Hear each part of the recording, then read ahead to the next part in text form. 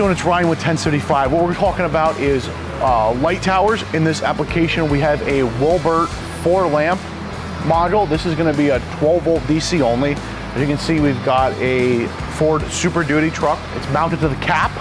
So what we've taken is great care into making sure that it's got a structured platform mounting it. So you can see up top, aluminum unistrut that's bolted down to the cap. The light tower then sits on top of that and picks up the holes. What that does is it allows us to distribute the weight out and tie into our mounting points on our platform inside of the cap.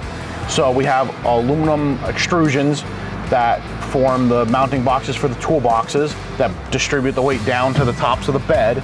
And then what the fabrication department has done is come in and made steel brackets that tie the strut into the extrusion, so we're distributing our weight evenly.